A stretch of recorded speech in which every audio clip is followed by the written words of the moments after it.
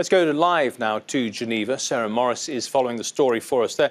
Sarah, the UN envoy there being clear, he's not expecting a breakthrough, but he wants to keep up momentum.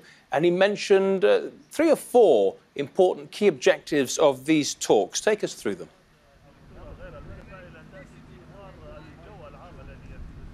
That's right, Matt. A real softening of expectations here from Staffan de Mistura. He himself admits that a breakthrough, a major one, is not likely here at these talks. But what could happen is it could pave the way for some sort of roadmap towards peace. It would take a lot more discussion, many more rounds of talks. But he does believe now is the right time to try and get that momentum on the back of the ceasefire, although shaky, in place. And he believes really now is the time to go ahead with these talks. What is going to be talked about? Well, he has a number of issues he wants to push. Many of them he's tried to push in previous talks before, and they all really have to do with the political process in Syria. First and foremost, he wants to talk about forming a sectarian government. Secondly, he wants to push for free and fair elections that are monitored by the UN. And thirdly, he wants to talk about writing a new constitution for Syria. But he was at pains to point out that no other country will be writing this constitution. It will be the Syrians themselves deciding how their new constitution should look. But as I said, this has been the agenda at many previous meetings that we've had here in Geneva and in other cities around the world, and they have not ended well. So the task here really is to seize the momentum with the fighting slowing down on the ground, although it has been picking up lately. But generally with this ceasefire holding, perhaps get the parties together and see if they can make some progress here. Sarah, in the past hour or so, Staffan de Mistura said that he's been waiting for all of the representatives to arrive in Geneva. Some have already, others will, according to visa issues and a few other logistics.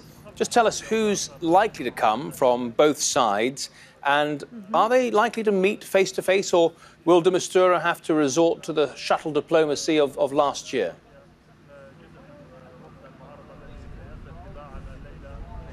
Well, Staffan de Mistura has not been able to confirm that the two parties, the Syrian opposition and the Syrian regime, will actually meet face-to-face. Now, we know that just about everyone Staffan de Mistura hoped would come to these talks has already arrived here in Syria. Many are in their hotels.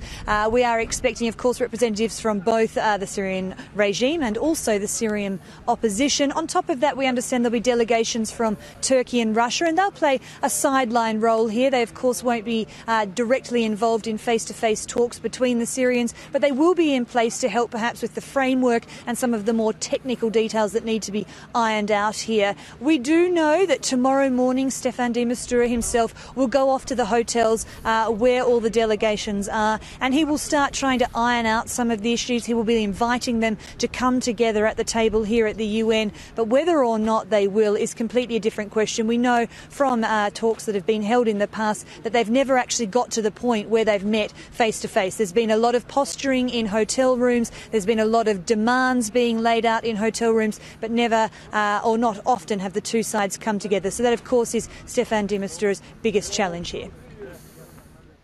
OK, Sarah Monice in Geneva, thank you.